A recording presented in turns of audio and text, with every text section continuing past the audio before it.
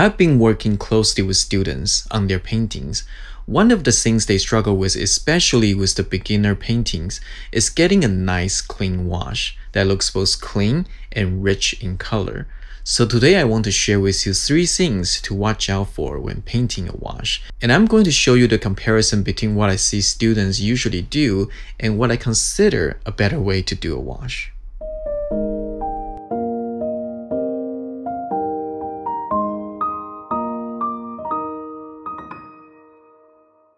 Hi, this is Eric from Cafe Watercolor. Understanding how to do a good wash is the basics of watercolor. It's not difficult once you get a hang of it, but I've seen students struggle with this. And honestly, I struggled with that myself when I just started painting. After working with some students and getting better at it myself, I found out there are 3 common mistakes students make. Number 1, too much water, too little paint. You need water to get paint flowing, but too much water will dilute the paint too much and the wash will start to look washed out. No pun intended. While a very watery mixture is easier to paint with, what can often happen is you will end up adding too many transparent layers to your painting, trying to have a deeper color, and it will start to look dirty very easily. So some students paint with drier mixtures with more paint and less water. While less water will make the color look richer, it can also make your mixture too dry to paint. And that's fine if you're painting smaller, darker details, but it will be very painful if you try to use a dry mixture to paint a bigger wash. So what I usually do is to add more paint with more water to create more mixture to paint with. This way I have a consistent mixture that won't run out easily. This is especially important for the middle value in your painting because it is often the major shape of your painting and you want to have a clean, rich, consistent wash for that. Number 2, use brushes that are too small. I'm working with craft mode to create my own brush set. It is nearly completed and I'm really excited to share with you. More about that in a future video. During the early development stage of the brush set, I asked him to make a much bigger brush than what they currently have, because it is much easier to paint a big wash with a bigger brush. Smaller brushes do have their usage, but you should use the appropriate brush sizes for the shapes you are going to paint. If you use a brush that's too small, you need to constantly reload your brush and paint with many smaller brush strokes. This will disturb the consistency of the wash and make it uneven. Also, it will be much easier to create a good amount of mixture using a bigger brush. And number 3, stuck on details. Many of my videos talk about connecting shapes and simplifying your painting. This not only makes your painting easy to read, but it will also help you to achieve a nice clean wash tremendously. We tend to slow down when we get to the details, and when we slow down, we are running into the risk of letting the wash dry, thus making it hard to continue the wash. Therefore, it is important to plan ahead and simplify the painting before you start making the wash. The simpler the shape, the easier for you to paint a big, consistent wash. So let's recap: a good amount of mixture, a big enough brush, and simple shapes. So now I'm going to share with you the process of 2 paintings of the same subject. One will be the worst case scenario where I use smaller brush, water mixture, and try to do too many details versus how I usually paint. And you'll be able to compare the process and the result of both. Okay, let's get started. Okay, so I am going to skip the drawing part because the drawing is quite simple, just the airplane and very simple background. And I'm going to show you the process in tandem so you can compare both painting easily. So for this one, I approach it as usual. I start with a bigger brush. So this is the biggest brush that I have. I pre-wet the sky and I also painted some light on the airplane. So after pre-wet the sky, I mix the blue color and I start to paint the sky and the cloud wet onto wet. And as you can see, I was able to mix quite a bit of mixture for the blue sky. So when I paint with a bigger brush, so that makes it easy for me to finish rendering the sky relatively quickly. And notice the amount of the mixture that I made. Because it's a sunny blue sky, I do want the blue sky to have good amount of intensity. So again, bigger brush with more water and more paint. I'm keeping the sky very simple. This is just a really quick, easy painting. But as I approach the horizon, I try to add a little bit of darkness to the cloud so it feels like it has a little bit of volume. So the brush that I'm using is actually the prototype brush set that Craftamo is working on. It has a beautiful point, so even with brush this large, I can still paint a little bit of detail with the tip of the brush. And now I start to paint the grass. And as you can see, with bigger brush, just a few brush strokes, you can get a lot of coverage already without constantly reloading your brush. Another thing is the hair on the brush also matters. Now all of my brush, including the one that I'm using right now, are a synthetic hair brush. That being said, there is still different type of synthetic hair. This one imitates the squirrel hair brush, so it is a little bit softer. It soaks up the water and paint a lot better. So that's great for bigger wash, bigger coverage. Now let's switch to the other painting where I use the brush much smaller. And I still want to paint the same way. I want to pre-wet the sky, but as you can see, I constantly need to go back to my water bucket to get more water just to give enough coverage for the areas that I need to pre-wet. And I pre-wet the airplane as well, and I make some yellow, some warm color for the color of the light on the airplane to get a little bit of the warm light on it. And now I try to mix the sky color. Now I try to mix a little bit more mixture, but with smaller brush is a lot tougher. And you can see the amount of brush strokes that I need to use just to give the same amount of the coverage. It makes the painting experience a lot more tiresome. Because with bigger brush, I can just finish this shape within a few strokes. This one I need to paint a lot more. And to make the matter worse, oftentimes when you're using smaller brush like these, because it's so tough to paint a bigger area, you tend to dilute the paint just so that you can have more water to make the paint flow better, just to paint a little bit bigger. So you can see the color of the blue sky is so much more washed out. Now I admit this is a little bit more extreme, but it is a lot harder to mix more thicker mixtures for big wash like these with a smaller brush. And now I'm painting the green from the background to the grass field. And you can see how painful it is. The mixture on my brush runs out way too quickly, and I have to keep going back to it just to feel the space, and I need to constantly reload my brush. And because I'm using a much smaller brush, it is much harder to have a good pile of mixture that I can use. So while the smaller brush makes painting details like painting around the airplane a little bit easier because better control, for painting large area like the grass field is a lot harder. So for this one, I actually go ahead and paint some of the dark area in the airplane. So include the windshield on the cockpit and the shadow underneath. So just continue down, try to finish the grass field, try to finish this wash. And as you can see how difficult it is for me try to get this decent coverage. And I try to mix more mixture as well, so I won't run out paint.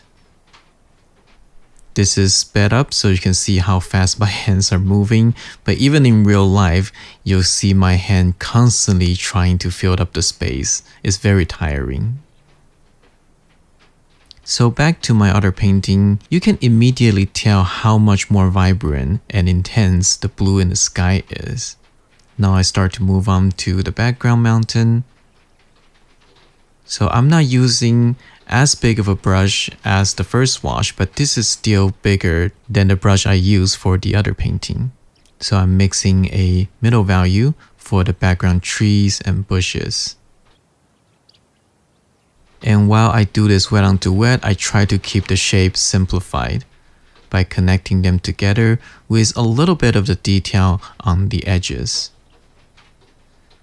And here I try to carefully paint around the airplane, preserve that highlight, and continue the wash all the way to the right.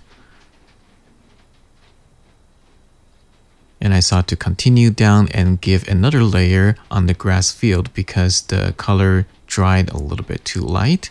So I want to make it a middle value. So I mix a big pile of green so that I can give a big, nice coverage for the grass. And again, you can see how much easier it is to use a bigger brush. Just a couple brush stroke, and you get a nice, clean, consistent coverage. And also do some wet on to wet. Make sure your mixture is a little bit drier, just to have a little bit of variety of warm and cool and slightly different value on the grass. You don't have to render individual grass to show that there's volume in this field. And here I'm starting to paint the color, the middle value on the airplane. The dark underneath. I'm also mixing some blue for the cockpit, the windows on the cockpit.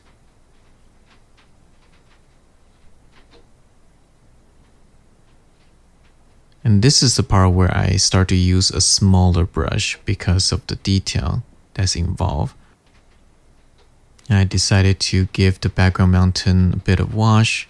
Here I accidentally dropped some water on the grass, and that creates a little bit of cauliflower edges, but this is just a quick painting exercise, so I don't really mind. And here I use a smaller brush and paint the background mountain, darken it. And I do want to leave a little bit of light on the background trees, so I didn't paint all the way down. I want to preserve a little bit of light. And here I paint the dark part of the tree.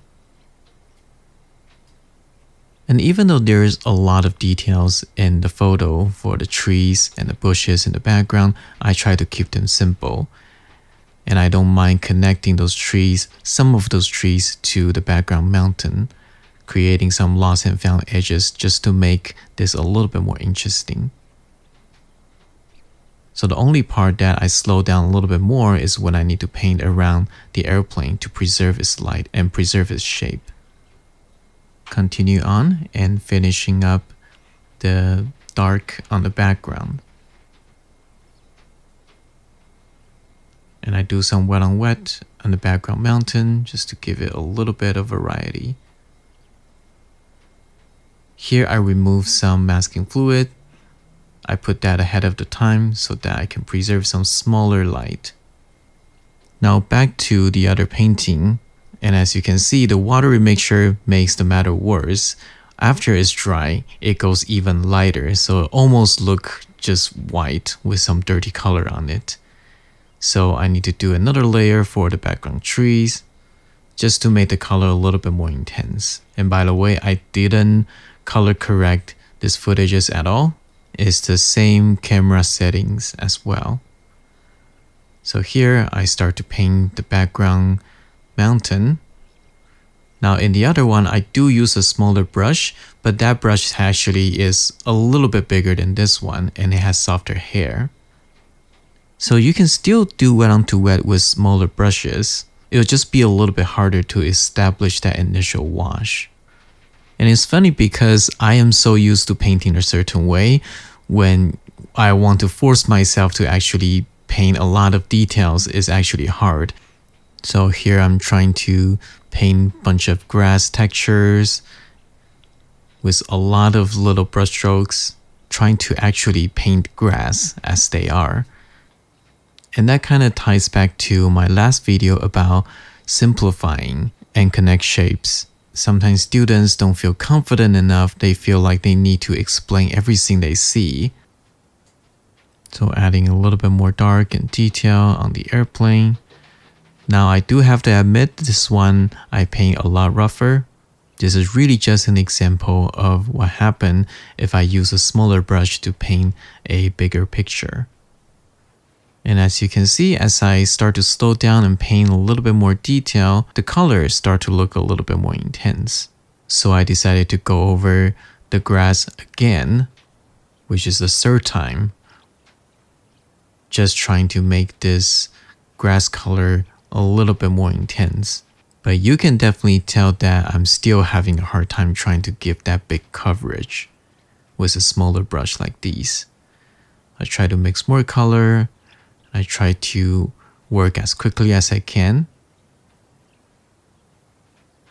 And now I'm trying to go back and paint the background, try to get some dark value in the back.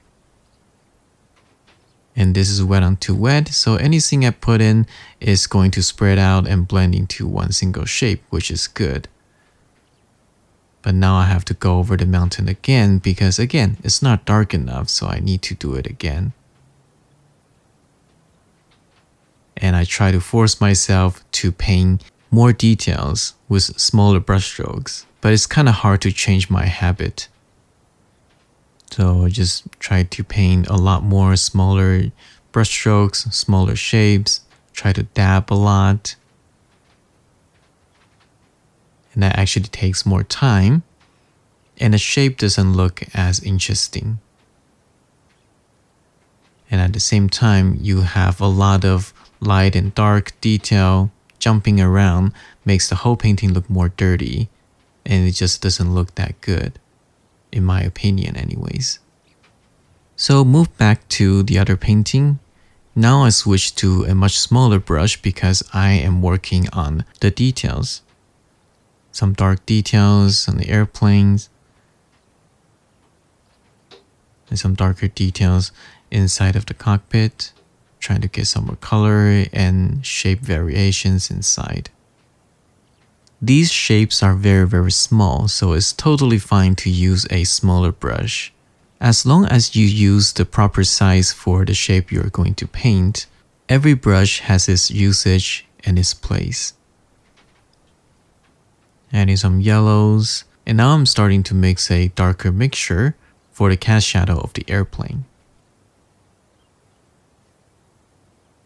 And again with a smaller brush for better control.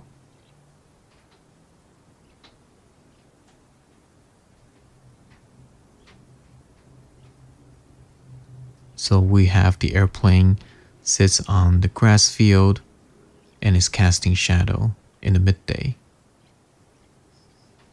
And here's the finished painting for this one. And now let's jump back to the other painting. Here, the same thing, I'm painting some darker details on the airplane. And again, because I'm painting the dark detail, so even with smaller brush, it works. But here I'm trying to force myself to add more detail in the background. So you can definitely starting to see some repetitive brush strokes and just overall a little bit too busy for the background. Now move on to the cast shadow. Make sure the grass is dry. So something that I found out actually interesting is that because my mixture uses more water when I'm painting a smaller brush, because I want to use more water to make the paint flow better, the painting actually dries slower because I add more water into my mixtures. So the colors are more washed out and the wash is wet longer. So it's very easy to get messed up if you don't wait for it to be completely dry. So in this case, it is dry, so I can paint the cast shadow on it. And here I'm trying to paint some grass. And again, this is not a good example. This is not how I usually paint. I don't think you need to paint individual grasses like that. There's just way too much detail going on. I usually just paint a big flat wash with a little bit of wet on to wet varieties. And here is the finished product for this attempt. And compare them side by side, and hopefully you like the right one better.